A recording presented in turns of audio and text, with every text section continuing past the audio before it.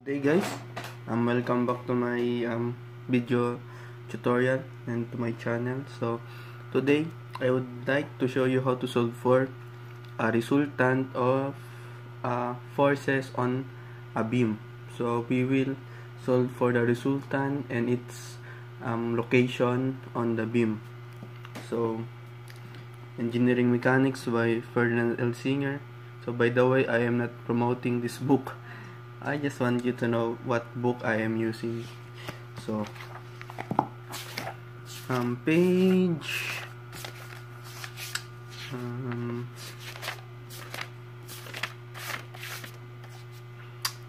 34.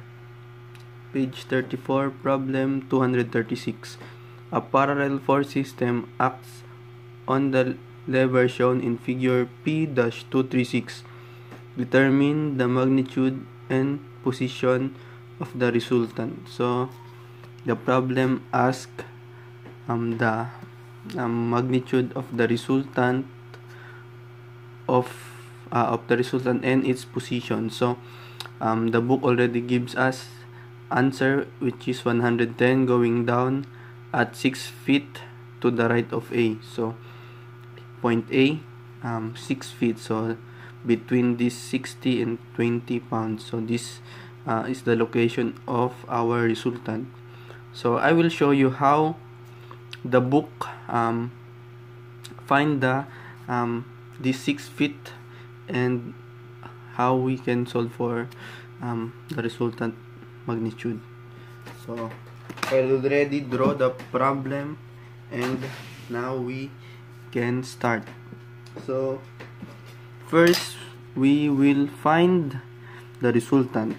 So we know that resultant is just equal to the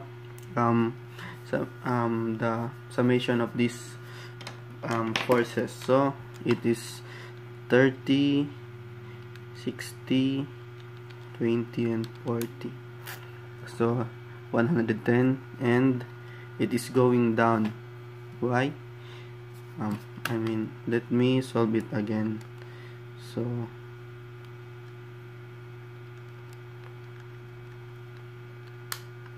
it is negative 110.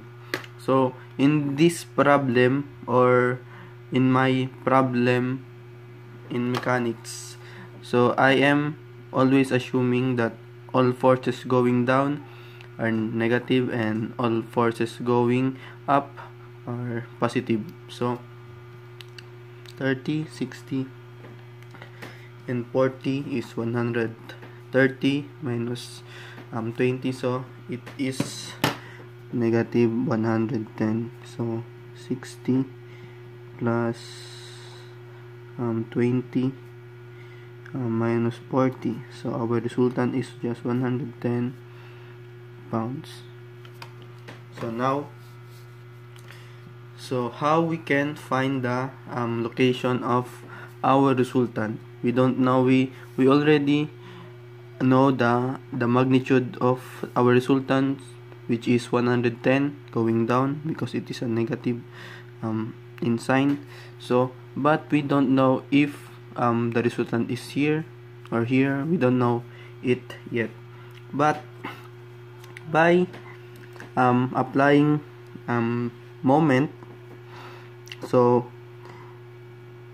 moment of our resultant, so it is just equal to the moment of the summation of moment of its components, or the forces, right?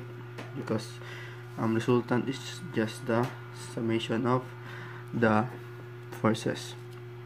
So now I will show you two solution.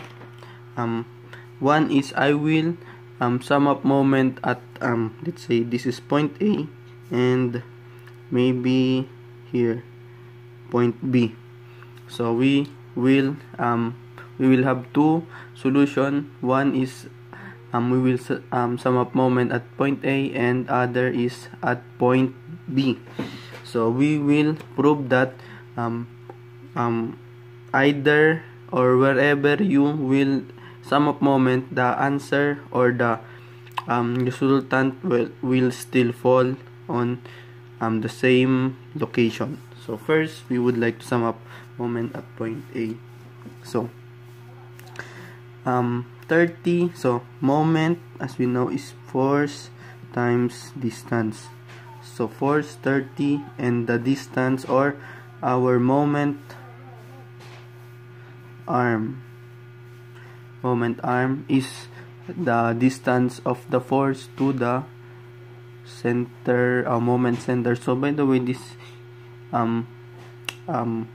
the point where we will summing up the moment of each forces will is our moment center. So now summation moment at A is equal to 30 times 2, so it is 2, then plus 60 times, so 60 and the distance is 5, so 5, then minus 20 times 7. So maybe some of you asking how we can how we will know if the moment is positive or it will be a negative. So first, I will show you sample. We will have a circle here, and for example, this is our point A. So for example, this 30, why is it positive 30 times 2? I assume, or I visualize it like this. So this is 30 pounds. So if the force if we have a circular here or a ball, and we kick it in this right just right to its edge, so this ball or circle will rotate clockwise. So rotating clockwise, meaning the moment is positive. So this is a positive moment. Then another is, because this is our center moment, right? If ever our center moment is this point B, and we have this 30 here on its left side, so basically our rotation will be a counterclockwise, and it will be a negative. So but still, if we have this I will make another circle here, and still it's point B, or the center moment center is the B. So this 40 here, you will put it just right to the edge of this circle. So this is 40, then the rotation still would be positive. So now you know that if the rotation is negative, counterclockwise, it is negative, and if it is clockwise, it is a positive moment. So now 20, then now it's 40, so it is positive 40 times 11, right? So our moment is just equal to 30 times 2 plus 60 times 5 minus 27 plus 40, 11. So we have 660 force times distance. So found fit. So now we already have the resultant here, which is 110 going down, and a positive or a clockwise moment. So we have this formula, right? So we already have the force, the 110 resultant, so and the moment, so we can derive it, and the moment, so it will be just like this. So 660 per feet over 110 pounds, so cancelled out, and our distance is 6 feet. So now this 6 feet is from our moment center, which in this first solution is point A. So the 6 feet is 6 feet from point A. So this is the location of our resultant going down of 110 pounds. So now, as I said earlier, I will also sum up moment at this point and see if the resultant will still fall in this 6 feet from A. So this is 6. So now, summing up moment at B. So summation moment B, excuse me.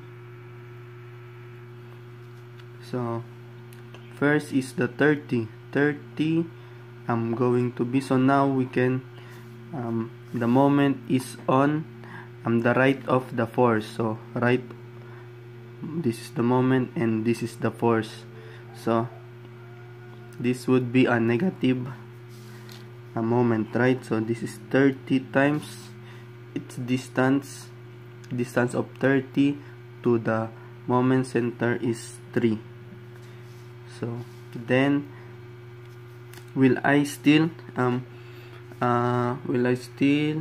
use put the 60 in my equation? Of course no, because as the formula state that force moment is just equals to force times distance. Although we have force but the distance is 0, right? Because the center moment is directly at the point where the force is located, so the force distance is 0.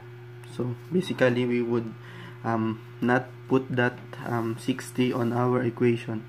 So then 20, it is here the left of the center moment. So for example, it's here, right?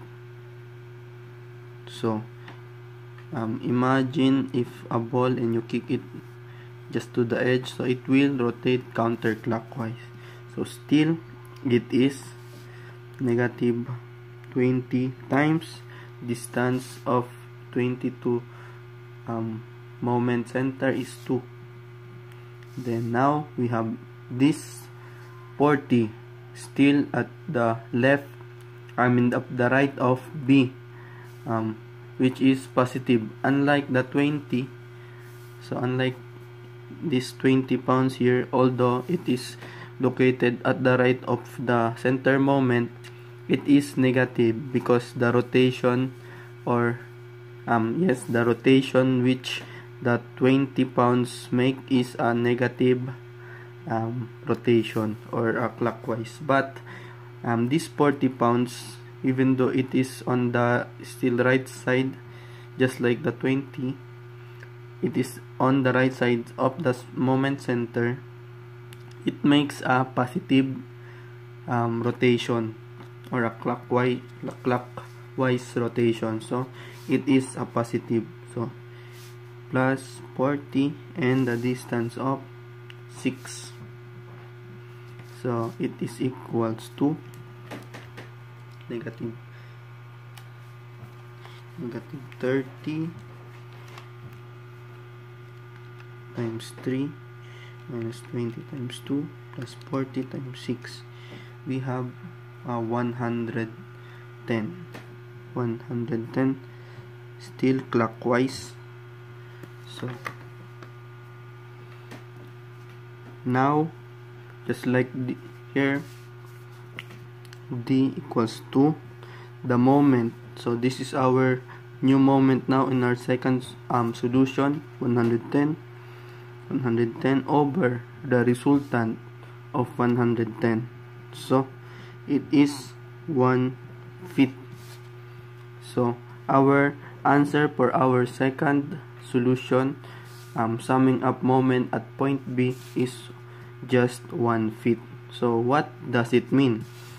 It means that moment, the resultant is 1 feet from point B.